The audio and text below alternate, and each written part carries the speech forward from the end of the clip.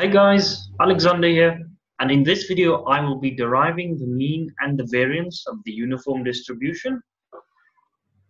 So let's get started.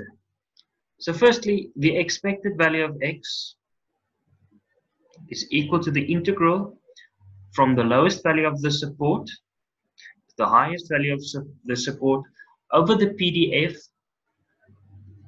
of the distribution function b minus a, and we need to remember that it's x times the PDF dx. Always remember that the expected value of x is equal to the integral from x for all the values that the random variable can take of x times f of x dx, where f of x is the PDF of your continuous distribution. So firstly, note that b minus a are constants with respect to dx. They're just constants, so we can bring them outside of the integral.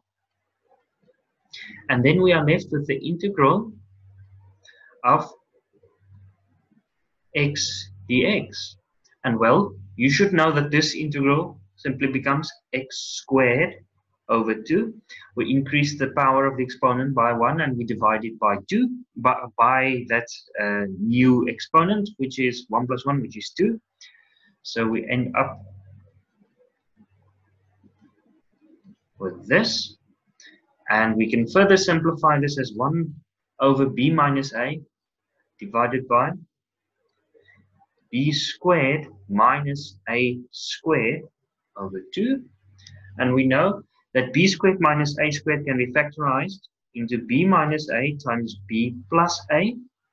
You can verify this because b squared plus ab minus a squared, the plus ab and the minus ab cancel out, so we know it's b squared minus a squared, and where the denominator is 2 times b minus a. And as we can see, these cancel out, so this leaves us with the expected value of x is equal to b plus a over 2 if x is distributed as a uniform distribution with the parameters a and b. So that's how we derive the mean for the uniform distribution. I would highly recommend that you memorize this formula because it will prove to be very helpful if you can just recall the formula instead of having to derive it yourself. But basically, the mean simply is the midpoint of your interval. As simple as that. It's just a plus b over 2. So let's get to deriving the variance. As usual,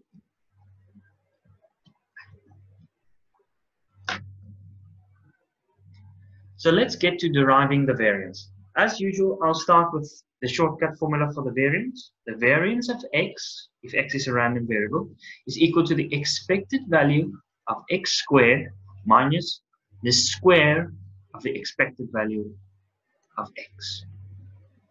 We've already derived the expected value of x and we found this to be b plus a over 2. So let's find the expected value of x squared. For a continuous distribution, or a random variable that follows a continuous distribution, the expected value of x squared is defined to be the integral over the entire support of x squared multiplied by the PDF dx. Okay, so in our case, it's equal to the integral from a to b of x squared multiplied by 1 over b minus a dx. Again, 1 over b minus a is simply a constant, so bring it outside of your integral. Integrate x squared, it becomes x to the power 3 over 3. And then we have the limits from a to b. So we know that this is equal to b cubed minus a cubed divided by 3 times b minus a. And we can factor this into b minus a multiplied by b squared plus ab plus a squared. And then we divide all of this by 3 times b minus a. You can go factor this out if you're unsure as to why this can be factored into this, but this is a result that holds. So we have b minus a times b squared plus ab plus a squared. And then we cancel out the b minus a's. So we're left with the expected value of x squared is equal to b squared plus ab plus a squared over 3. But we're not done yet. We're interested in finding the variance of x. And the variance of x is equal to the expected value of x squared minus the square of the expected value of x. So we're going to have to plug this into the formula, b squared plus ab plus a squared over 3. And the expected value of x is a plus b over 2, and we'll square that as well. So we end up with the variance of x is equal to b squared plus ab plus a squared over 3 minus a squared plus 2ab plus b squared all over 4. So now we need to ensure that these fractions have the same denominator so that we can subtract them. So we multiply everything here by 4.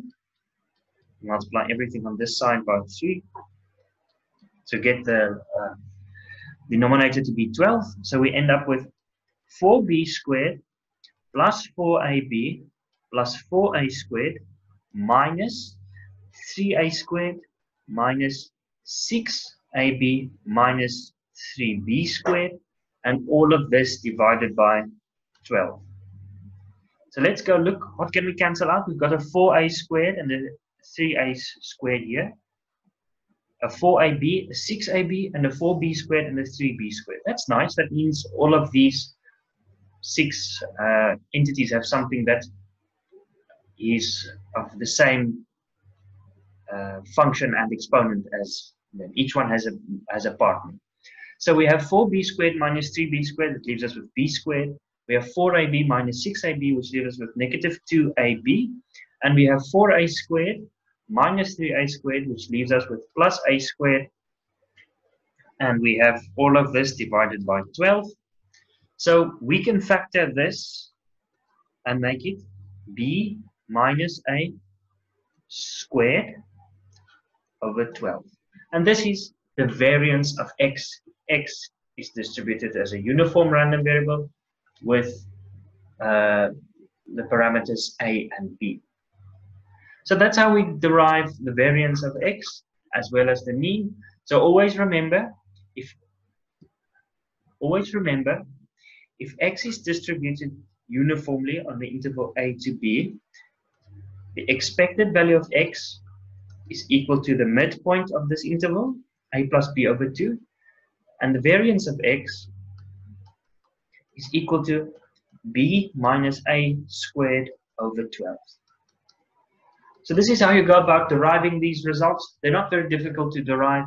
You just need to know how to do a bit of algebra and factorization, and then you can derive the expected value as well as the variance of a random variable x that follows the uniform distribution over an interval a to b. Thank you very much for watching. I hope this video has proven helpful to your studies. Boer Commander, out.